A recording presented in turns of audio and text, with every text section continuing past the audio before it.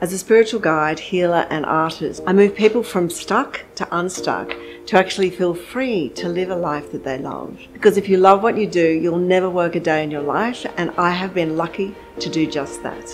It's not been easy, but I wouldn't change a thing, because every breakdown led to breakthrough and to radical transformation, and now I help people do just the same. Being creative is how I connect, heal and inspire, and my transformation sessions is an exploration, a deeper one, of what that means for you. I've been working in film and TV and advertising for over 30 years, and what I love most about that is getting to tell a story. I get to make people reframe how they see certain subjects, to actually feel things that they haven't before. There's so much healing that happens when we look at things in a different way. It changes and transforms how we see ourselves and how we see life. So art opens us up to spirit, and that's what happens in my work. And the wonderful thing about art is you actually have to embrace that inner child, and the inner child is the master of creativity.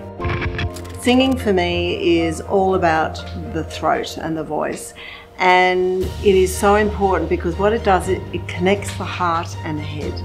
And so when we voice ourselves, even in speaking, but especially when we sing, we move the energy in such a beautiful way that it heals. When you hear music, it transports you to another place.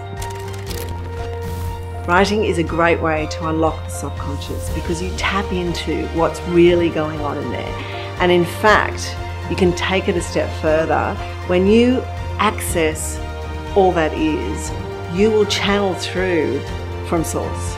So when you tap into that frequency, you actually tap into all that is, and that's creativity itself.